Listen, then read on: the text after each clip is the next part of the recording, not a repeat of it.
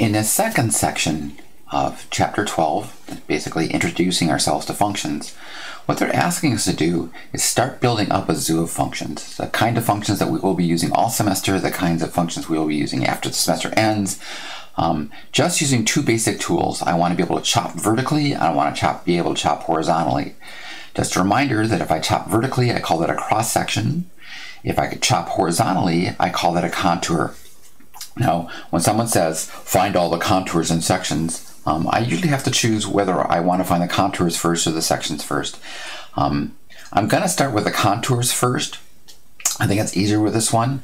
It's kind of a mess otherwise. Sometimes it's the other way, but here I'm just going to try to find the contours first. So I'm just going to write down contours. Now, what is a contour again? A contour is what you get when you set z equal to a constant. Now let me pick a couple of stupid constants first. If I pick something like z equals -1, and I set that equal to z, right? So this is equal to z. I'm going to get x squared plus y squared equals -1. Now, from algebra, we know this doesn't have any solutions because the left-hand side is always positive, or 0. The right-hand side is negative. So this doesn't have any solutions. Now, what does that mean? That means whatever the graph of this is, if I chop it at height -1, I get nothing. All right, let's try a slightly different chop. How about z equals 0? If I chop at z equals 0, I put a 0 in for z, I get x squared plus y squared equals 0. Now, what does that look like? Well, in algebra, we know that x squared plus y squared equals r squared is a circle of radius r. Well, what is this? This is a circle of radius 0. Okay, that's just a point, right? This is just the point 0, 0. And what does that tell us? That tells us that whatever the graph of this is, when I chop it at height 0, I just hit that point. Let's pick a slightly different one. And again, there are lots of times when we're doing stuff where we're just going to have to try lots of different ones because you're taking chops just to see what you can see. If I chop at z equals 1, I put a 1 in for z, I get x squared plus y squared equals 1. Well, that's a whole circle of radius 1. Right? This says if I chop at height 1, I'm going to get a whole circle of radius 1. We can do this a little bit more. I could chop at height 2.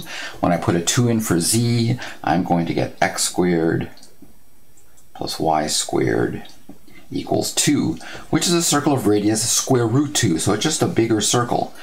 You can see, by the way, that the higher you chop, the bigger the circle you're going to get. But it's always going to be a circle, or nothing if I chop too low.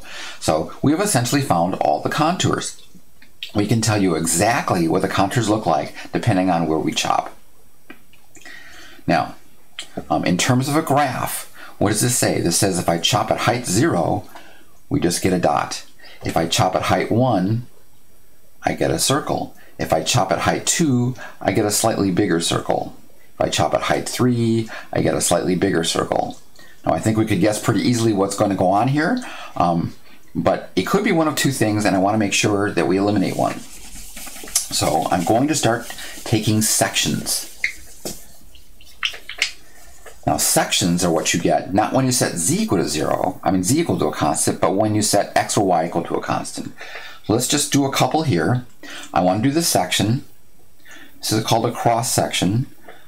If you take lots and lots of math, they have a very fancy definition for this. But meanwhile, I'm going to say, if I try plugging in x equals 0, I'm just going to get y squared equals z, or z equals y squared.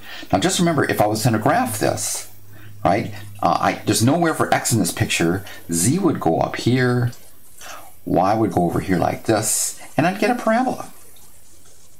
That's not so bad. If I want to take a different kind of section, I guess we'll call it like y equals 0. If I plug in y equals 0 up here, what I'm going to get is x squared equals z, which is also a parabola. So where this is x and this is z, and I get like this. Now what does it say? This is if I chop this way, I get a parabola. If I chop this way, I get a parabola. Now, why do I like that? And why do I think that helps our cause here?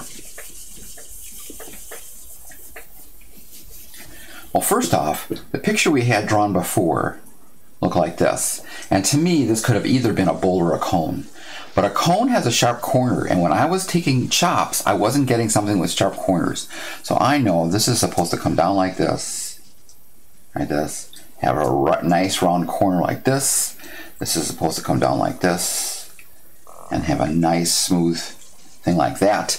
So this really, I think the technical word is paraboloid, but bowl works good, and we're just going to call it a bowl. Now, by the way, you're going to notice that we didn't draw the axes first and then draw the diagram. For most of the time when we graph this semester, not all, there are exceptions, it's going to be easier to draw the thing first, yes, and then put in the axes. So what we have is our example of a bowl, which is great. Now, the follow-up questions they gave us were things like this. What about something like z equals minus x squared plus y squared? What does that do? Just as in algebra, right? This just takes this graph and flips it upside down. Not a big deal. And again, putting in the axes after I draw the graph is a lot easier. If I do something like z equals x squared plus y squared plus 2, what is that going to do? Well, that should just take my whole bowl and just lift it up to. So I'm just going to draw my whole bowl, right? And then I'm going to draw the axes, but the axes now come down way down to here like this. And again, it's a lot easier to draw the bowl first, then the axes. So we have our first element of our zoo, I guess an animal if you like. It's a bowl.